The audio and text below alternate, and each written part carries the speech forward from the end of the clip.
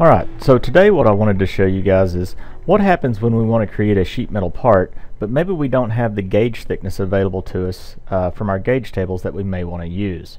So let's roll into that and see what we can do here. If you'll notice, I've got two sketches and I'm just going to create a quick lofted bend.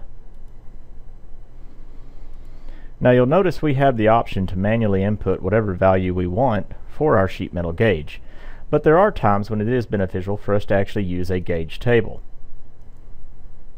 Now in this case I'm going to pick a sample table, and you'll notice the range of gauges I have available go all the way from 3 to 18.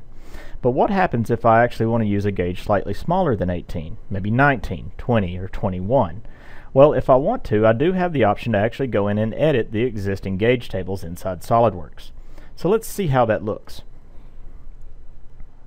So let's find those gauge tables. If I simply go to Options, I can come in and actually find the file location where those gauge tables actually exist.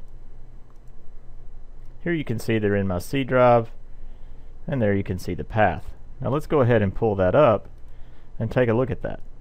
If you'll notice, the gauge tables are simply an Excel spreadsheet, so it's pretty quick and easy for us to come in and edit them. Let's go ahead and open up and see what that looks like. You'll notice here is our actual gauge table, and notice it does go from 3 to 18 gauge. But again, what happens if I want to expand that? Well, what I've done is I've gone ahead and created a quick Excel file that shows me what those extra gauges look like.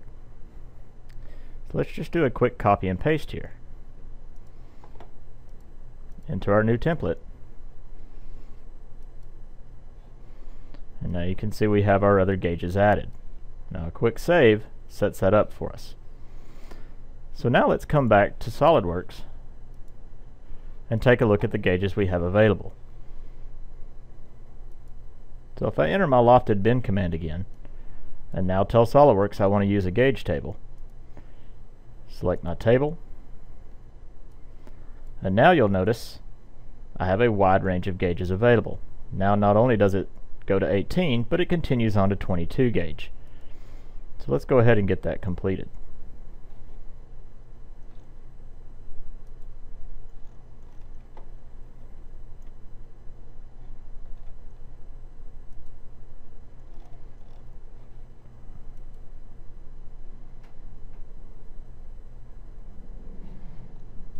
And now you see I can create my part and vary my gauge thickness.